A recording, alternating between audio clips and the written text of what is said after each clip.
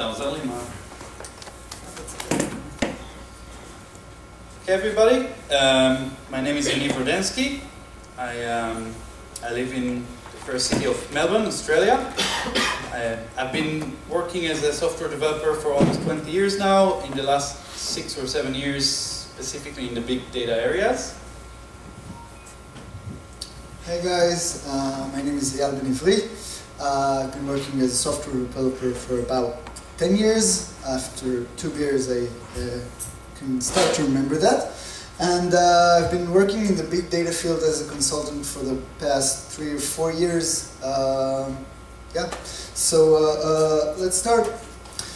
So both me and Yaniv have been consulting for big data companies or companies that want to do big data for the past few years. And we've discovered some interesting differences when talking about data platforms from what we know as software developers. So we understand there are basically 2 types of people when working with data and data processing systems. There are basically 2 archetypes of people. There's data people, scientists, that usually or traditionally work in the data field, working with their own tools, working with their own way of thinking and own methodologies. They have exploratory workloads that tend to be more interactive. They need to fiddle around with the data and fill it and get the sense of what's the data and what's in there. And they have their own tools. And usually those comes with a simplistic UI to help them investigate the data. The other types of people that we see in the data processing, working with data, are software engineers. But this is kind of invasion of software engineers. Because when we started for the past 10 years or so working with Hadoop, working with Spark, working with big data platforms, we saw that software engineers need to work on the data and everyone needs to coexist over the same data platforms. And software engineers come with their own tooling and their own way of thinking about deployment. And we're used to do things differently. We used to have different methodologies from going from development to staging to production, using testing, using continuous integration and other automation tools. Trying to let these 2 teams or have multiple disciplinary teams working together is not a simple task. This is something that we saw a lot of times in many companies. So we know about scaling data platforms, we know about scaling frameworks, but we hardly ever think about scaling the way of doing things, scaling the methodology of the organization. Scaling big data teams is hard, it's very hard, because we're used to do things differently. So we see several points that become hard to let data people work with data and software engineers work with data. And we see that when talking about technologies, different languages, different way of looking at things, different needs. And we see it when talking about data, when software engineers and data scientists need to work on the same data sets, they want to do things differently with it. And we obviously see a lack of tools to do those tasks.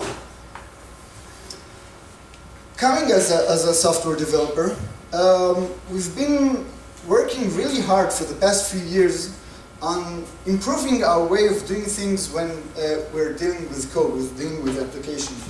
We've come up with this enormous word called continuous delivery or continuous integration that helps us connect our code to a repository or source control system, and then moving the code using those systems to production, to staging, and testing it with automatic processes.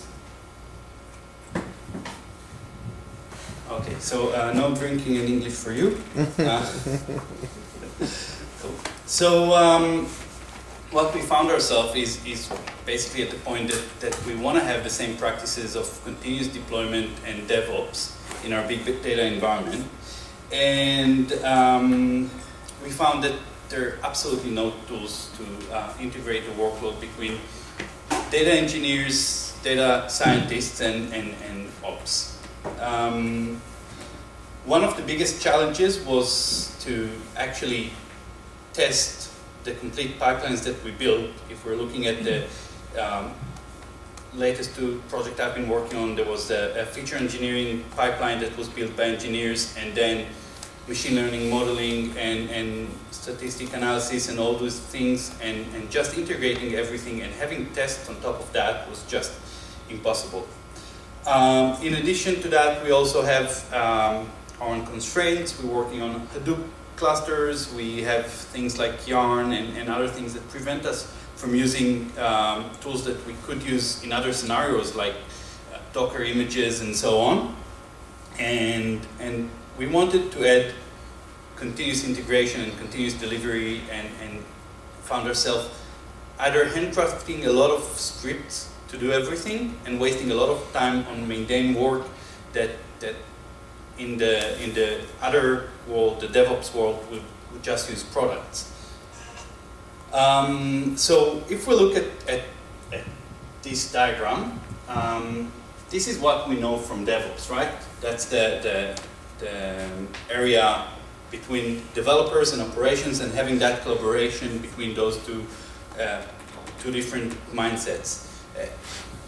We look at it now as something given, but there were clashes at the beginning. DevOps didn't come to the world naturally, and it wasn't easy, and it wasn't like, oh sure, I'll automate everything with Chef because Ruby is cool and I'm an ops guy. It took some work, and we built that culture.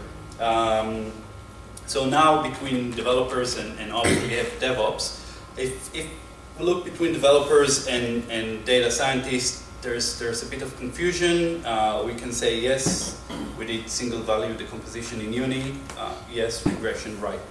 The fun part comes when a data scientist tries to deploy something to production. That can lead to the unraveling of space-time continuum and possibly destruction of the whole universe. So we found ourselves with this problem.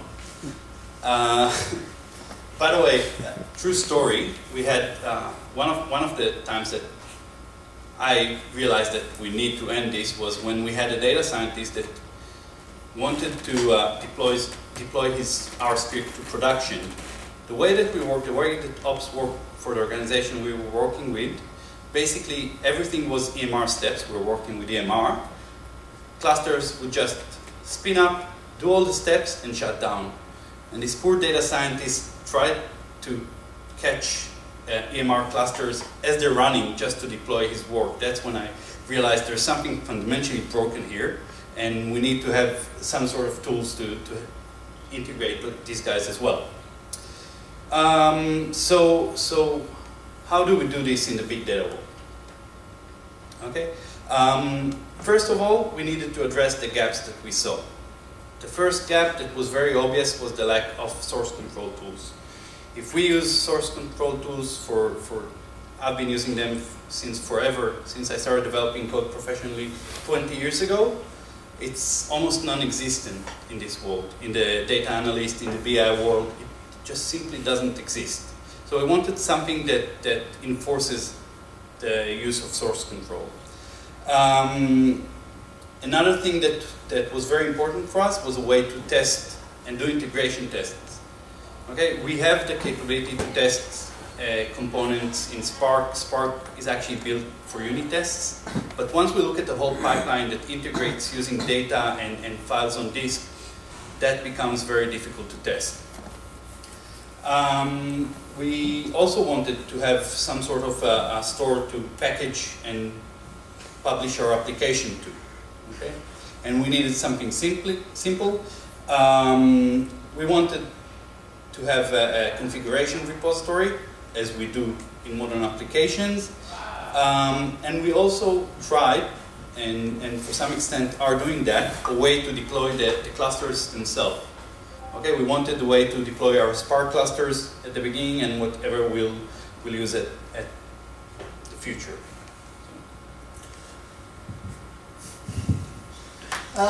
So basically, this is it. This is what we as software developer want. We want to automate everything. That's something we learned a long time ago. Let's automate all the things. Let's automate our deployment, our installations, our integration. We want to automate everything. And when talking about big data, we simply found ourselves writing lots of code to do the same tasks. Now, I mentioned we're consultants. When you're a consultant, you basically solve the same problem over and over again for all types of companies. So when we thought about Amaterasu, we thought about how to solve this problem one and for all. That's the right part. Yes. Demi promised that this will be uber geeky, and we will not let you down. So Amaterasu is the Shinto goddess of sun. More importantly, it's a superpower in the anime series Naruto. And Amaterasu started 3 years ago as a completely different project, and back then the idea was to have some sort of resiliency for Spark driver programs.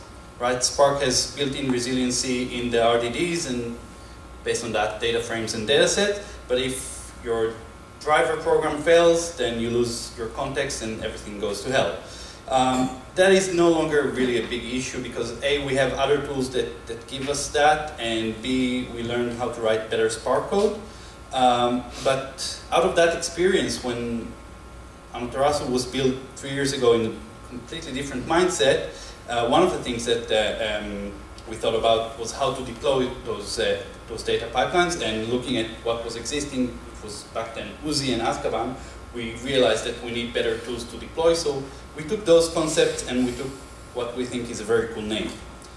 So, Amaterasu today, completely different, is a way to build pipeline from potentially multiple frameworks. Right now we're supporting Spark. That was the framework we decided to prove Amaterasu with.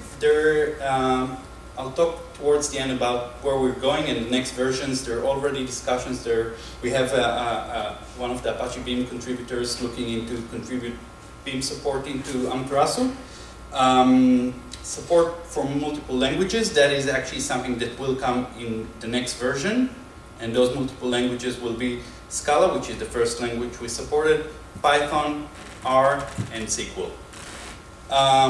We have simple workflows within Amaterasu. We'll talk about that.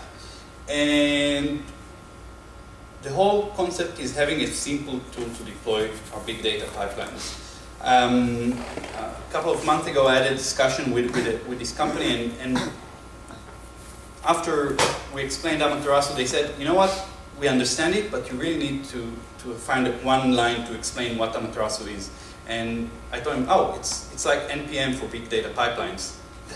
You should have asked for it in the beginning. And NPM influenced a lot of the thinking behind Amaterasu, and I think it shows a little bit. We also have resiliency in the execution of the big data pipelines right now because we're using Mesos and we're getting that out of the box. And we also have the concept of multiple environments, which allows us to support dev, test, production, and whatever you feel like. A couple of words on why Mesos. First of all, I kept this slide, although next version is planned to run on Yarn as well. We started with Mesos because we felt that Mesos is the way to go. We still do feel that Mesos is the way to go, by the way. But Mesos also gave us a couple of very interesting attributes. It gave us the ability to deploy Spark clusters as part of the job and configure them and actually add that piece of ops into Amaterasu. But we get more and more demand to use Yarn. We also learned that Mesos actually gives us really awesome APIs to develop Amaterasu. A lot of the things that we now deal with Yarn are things we didn't need to think about when we developed the first version with Mesos. So if you're running Mesos, you can use Amaterasu today, although it's not a production-ready version. If you're not using Mesos, I urge you to actually look at Mesos because it's awesome. So when talking about Amaterasu repositories, we basically try to fit everything that we've talked about into one repository, one place that we can have everything that we need to move the data pipelines from development to testing and to production.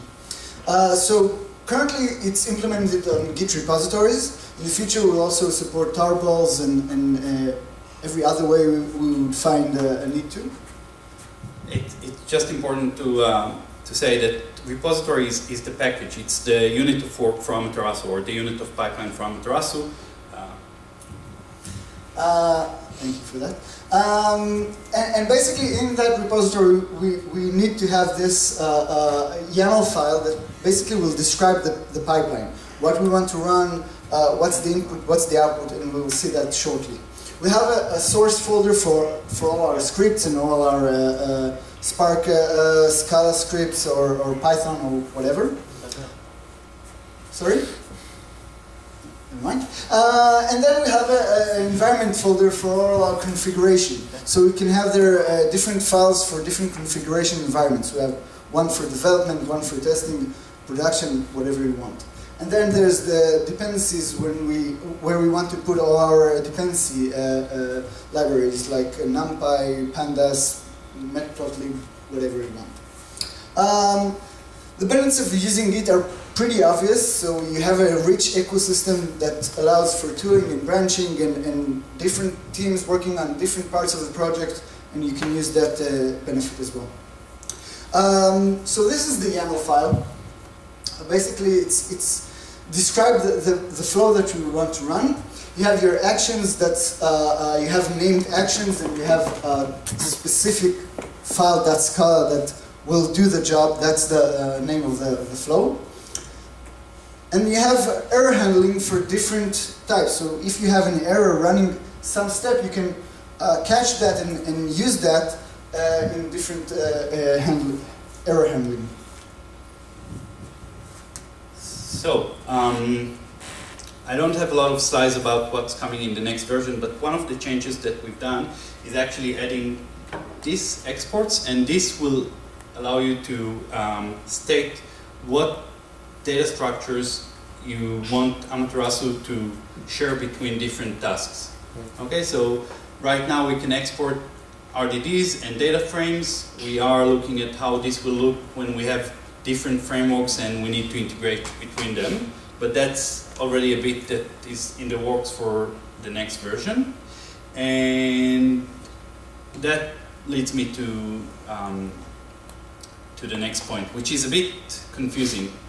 We have a workflow engine.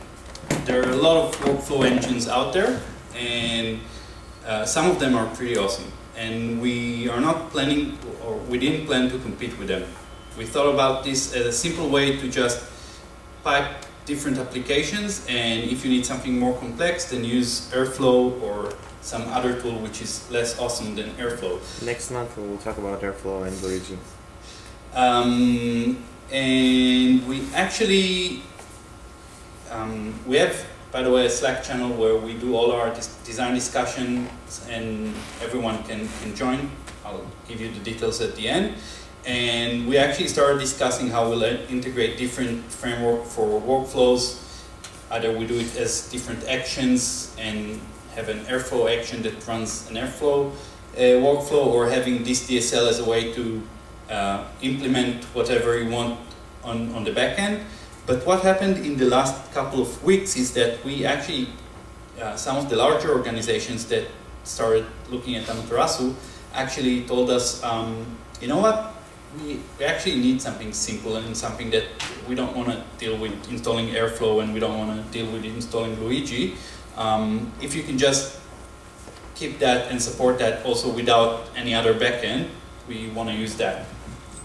So we're rethinking everything, and the more we get people trying to use Amaterasu and giving us feedback, we think we rethink the things that we do. So it's not a workflow engine. We don't intend to build a full-blown workflow engine, but we might end up doing that.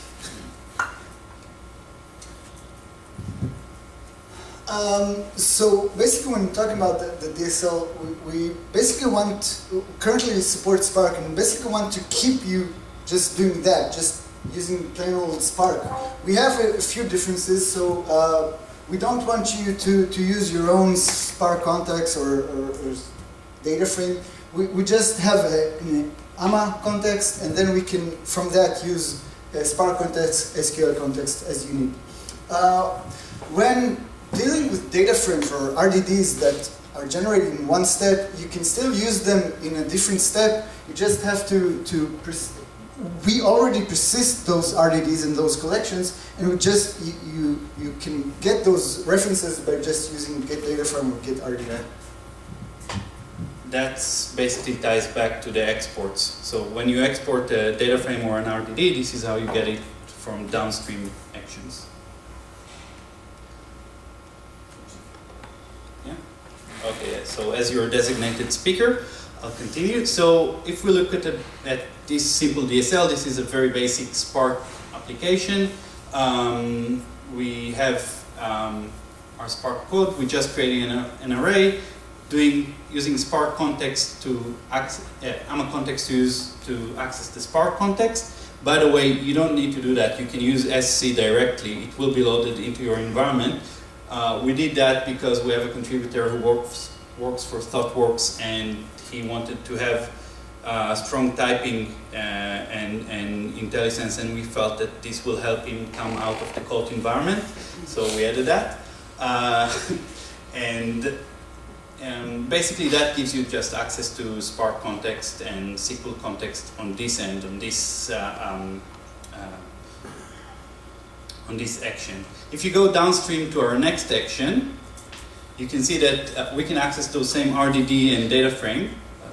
By the way, it's missing a 2DF, so let's just imagine that we did a 2DF here. So we can use AMA context to access, and this is the name of the action and the name of the data structure. And the whole idea of having the exports in the YAML is that as someone that writes an action in whatever tool you want, you don't have to open someone else's code. You can look at that YAML and declare there, oh, I have something called bank accounts, and I can look at people's bank accounts. Something completely more like that. That goes back to the NSA discussion. Yes. So that's the action DSLs. And the last feature I'll show in slides, I'll show you another couple of features in code in a moment, is environments. And environments basically is a way to have configuration. Right now, environments are built in a JSON file. The reason for that is not really great. It's because we thought about externalizing those into a document database or something like that. We are going to support YAML in the next version. And we have basically a key value that you can use to store your configuration. There are some configurations that we kind of promote. So the first thing is the Spark master URI. Okay, this is what we need to create the Spark context. And the reason for that is that you might have an environment for test, for dev, for production, and you have different masters for those. We also have something called input and output path, which basically allows us to have different input to our pipeline in every environment. That's the first kind of integration test piece that we built into Amaterasu. We'll talk later about what we're planning for the future, but you're going to have your input and output paths for every environment. Working there, which is basically where we persist the data between the different actions. And that's it. This is how it looks right now. We're going to look very similar in the next version as the environment, either JSON or YAML. And we have here things like, this is the production JSON, and we have the master URL, and we have the input path, which is our HDFS prods name node, and we have our output path that also goes to the same HDFS, and working there, we're doing into Alexio, which is something that currently we're testing Amaterasu against. And here we have just key values. So for example, we're just storing Cassandra connection host and the table that we're going to access in Cassandra in our So actually rolling the RDDs between jobs is done via Alexio, right? It's done via, so it can be done via every file system that Spark and the rest of the frameworks will support can access. Alexio actually needed some additional work, and we're still testing if it works well. Mm-hmm. We're also looking at Apache Ignite. Mm-hmm. But yes, we'll persist it somewhere to share the yeah, because the context probably goes up and down. Yes. Because of that, so you need a consistency layer. It's a great question. Context, we actually store per executor. So if your executor run multiple actions because they just happen to fall on the same executor he was available, they'll actually use the same context, but we can't count on it. And that's one thing that we actually don't have a good slide for. Amaterasu is a distributed system. It runs as a Mesos framework right now, and it will run in the near future as a Yarn framework. So basically every action is executed on whatever node it gets allocated to. And so whatever Mesos node it gets allocated, not a Spark. Okay. Yes. Mm-hmm. Okay. And we can have our dev configuration. By the way, dev, I really suggest that, and I'll show you my workflow in a moment, that you work with the local Spark master, although I'm running on a Mesos cluster. Running Spark on Mesos is resource consuming on my very strong, this is not my very strong Mac, but on my very strong Mac, it still consumes all the resources that I can have. You can work with local files, which really speeds up everything. And yes, you can have your configuration to support it. So, a little bit about configuration. Basically, in your environment, it's under the same, in Scala it's under the same namespace, so you just get env, which allow you to access all the different configurations. And you can use it in your code and get whatever you want. The DSL in Python now obviously looks a little bit different, but yeah, I think we're gonna.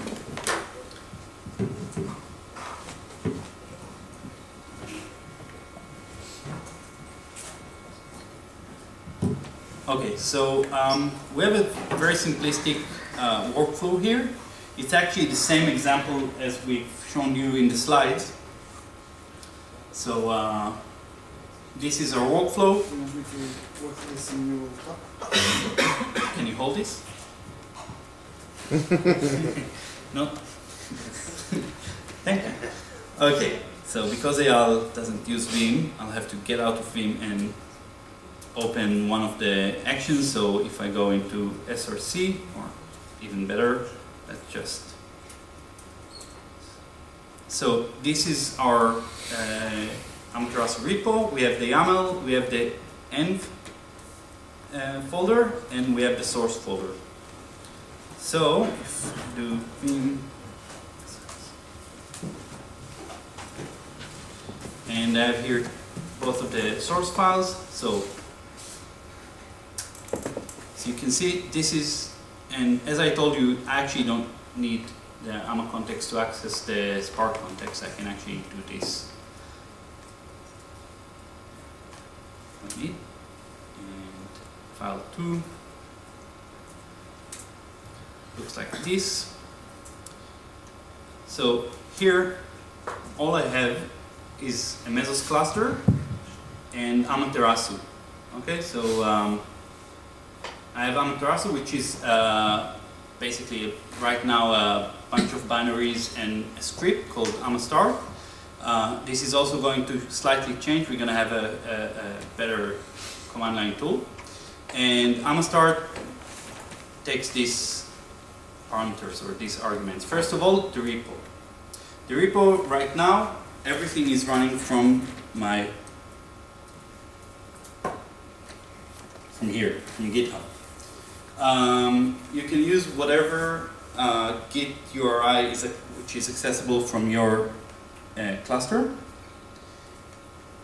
The environment, I'm going to use the test environment, and this switch code actually let me set the verbosity of report I want to have back to the console when I'm running this. I'm also running on the master branch. So if I run this, Amaterasu starts running. First thing it does is actually pulling the repo from GitHub, and it will create our workflow. Can you move a bit? Yes. We'll create a workflow and start executing it. And as it's being executed, we can see that everything is green, and we get the report, and this is cool. Obviously, if you're running this from Crontab or Kronos or whatever you want to use for scheduling, you don't need this report. Everything in this report is actually being logged. So if you want to have that going into your Elk or whatever you're using to see those logs, you can have that, and you don't need to actually print it to the screen. And thank you. So I want to show you, very helpful. I want to show you a little bit the workflow that I use with Amaterasu. So I use feature branches for everything I do. So let's do. No, master.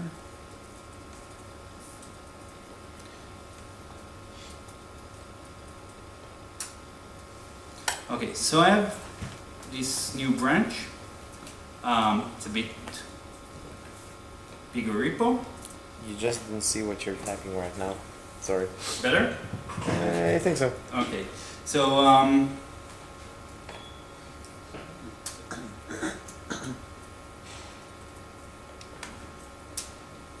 okay, so if we're looking at this workflow, you can see that I actually have an error handling action.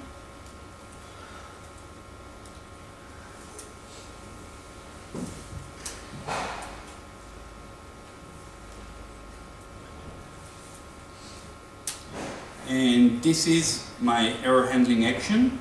Basically what I'm doing is, I forgot to start the Slack client. We'll do that in a moment.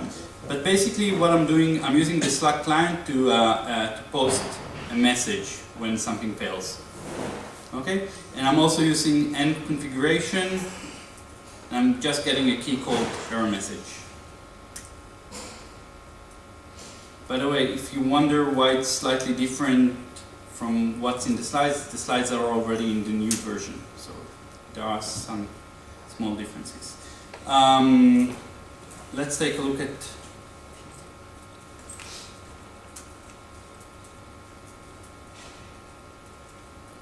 file 2. And can you spot the error? By the way, a very common error in machine learning modeling. So we have an error, so we know we'll fail. And actually, it's already pushed into GitHub. So what I can do now is run the same job, only on a different branch. But before I do that, do you have a Slack client installed?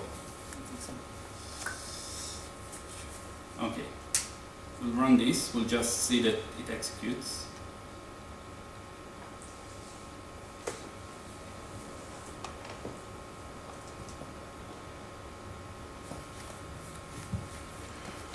And again, we're pulling our repository from GitHub. Meantime, I just want to point out, this is the type of things that we want to implement in Amaterasu. Software developers know how to use branches to develop software. We branch out from the master, we develop, we test, and we push it back. When working with data pipelines, it's not often to see all the teams doing the same thing. As consultants, we go to different teams, and every team tries to reinvent the wheel. We have different people having the same problem, but solving it differently.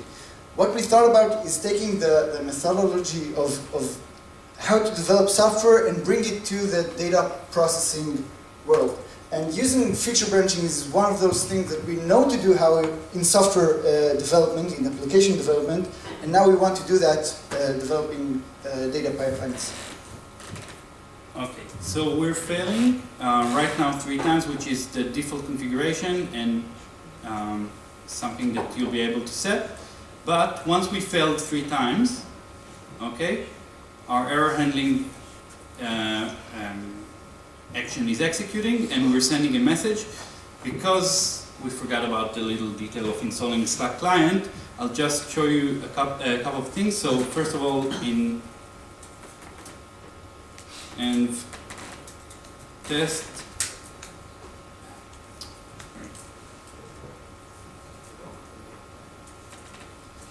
okay, so in our configuration we have the error message, which is to make errors human, to propagate error to all server automatic way is DevOps, by DevOps board, which is always important when you're automating things to remember.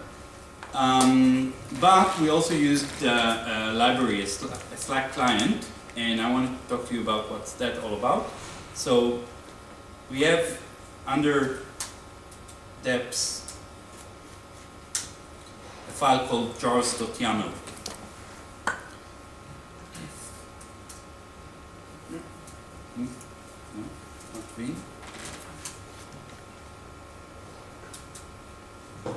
Please.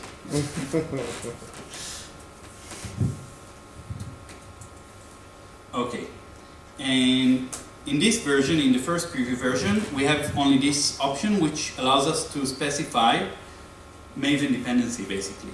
So we're adding the repositories and the artifacts in YAML, and this is actually something that we needed in the project that actually Amaterasu was incepted in, because we needed to pull dependencies into our pipeline. And those dependencies, we also wanted to manage the versions that we're using and everything. Another thing about those dependencies is that although in our action we're not using Spark, it's not doing anything, we actually add those as the jar dependencies for Spark. So Spark context is aware of that, and if you're using them in your executors, then they're still available. We make sure that they're available across the cluster, and this is something that we want to build for every framework that we're supporting. In the next version, we'll have pip for Python, and we will have cron for R. Okay, so those are our demos.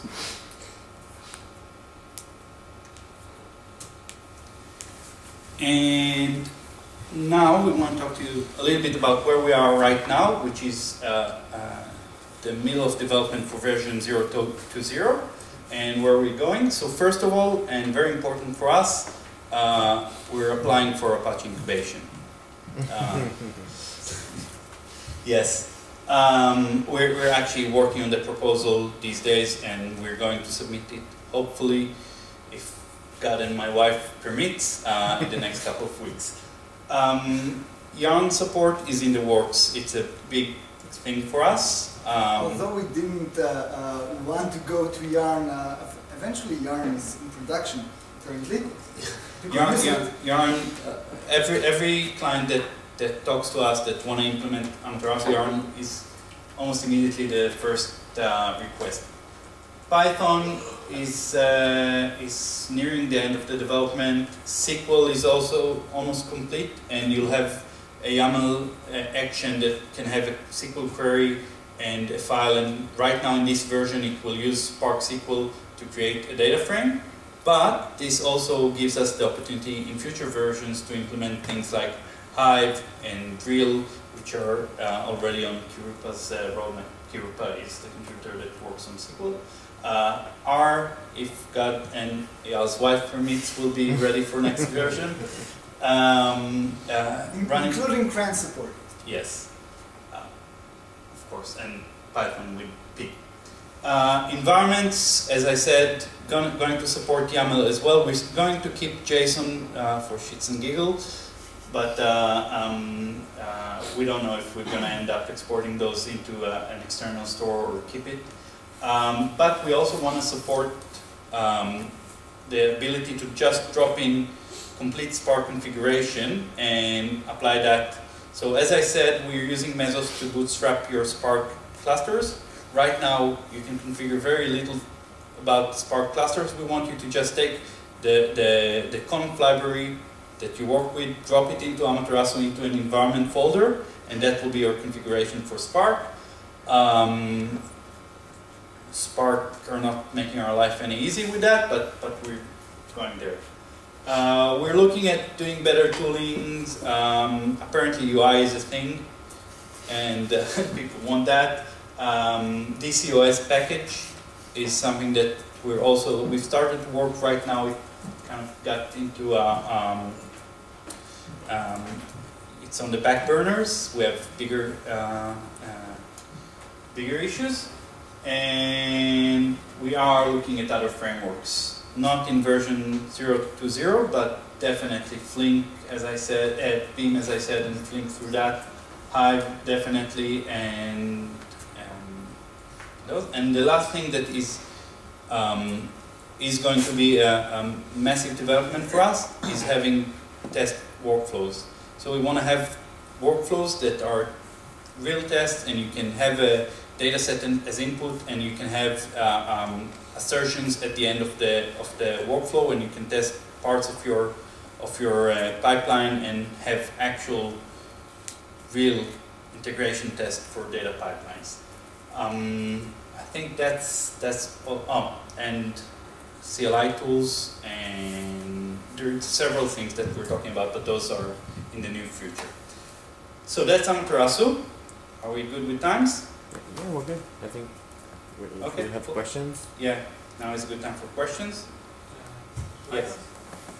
How can I use it? What are the licenses for Amaterasu is Repeat the question.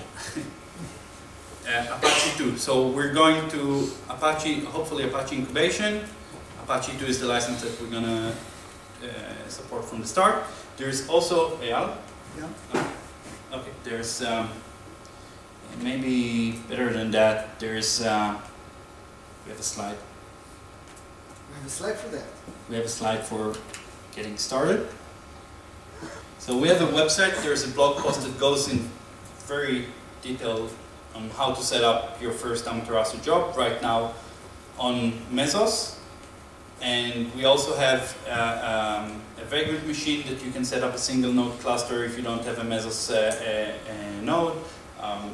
How to download, how to set up everything in the only blog post in our website right now. You can go to the GitHub, github.com/shinto.io, and we also have our Slack channel. Right now, if you want to register to Slack, just send us an email on info@shinto.io, and we'll gladly add you. So that's it. That's it. Thank you.